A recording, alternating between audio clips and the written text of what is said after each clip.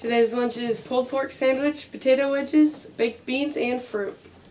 Alright, tonight we have senior night, girls basketball game, home versus St. Teresa. JV starts at 6, varsity at 7. Be there. Friday, Skills USA Day. Please wear red to support Skills USA. Do it for me and skills. But most importantly, skills. Man, I'm going to be graduating soon. Boy, do I need a job. Did you say you need a job? Yes! Do you want to go into the workforce? Yes! Do you enjoy your facts and or technology I love classes? Boy, we just got the thing for you. Skills USA! Yes! What is Skills USA? We're a student-based organization dedicated to providing world-class workers and leaders in the workforce. And most importantly, we're extremely supportive of you. Yes, you, Brody. Me? Of course, just you, buddy. We're extremely supportive, and we bridge the gap between high school and the workforce, making it super easy to get a job afterwards. I love that idea. So what do you say, Brody? Would you like to join Skills USA? I'd love to! Come with us. Mission accomplished. Good work.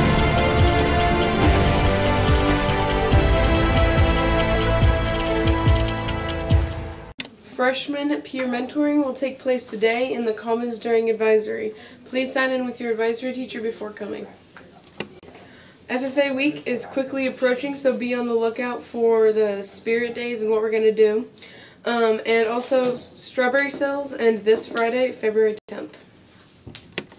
Hey man, this is for all my badminton players out there. If you would like to participate in the all-school badminton tournament, you must sign up with one of the PE teachers by Friday, February 10th, 2023, man. The games will be played during advisory. Good luck, y'all. Good morning, Clinton High School. 2 important reminders for you.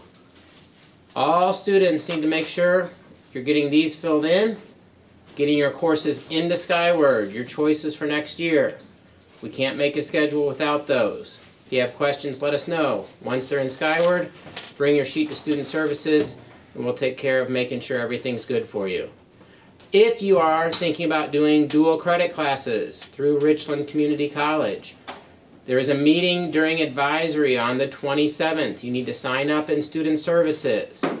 This meeting will tell you about how you have to take a placement test, how you have to apply to the college, and other important information. So yes, put those in Skyward if you're interested in those, but you need to come to the meeting so you don't miss out on anything. Have a great day.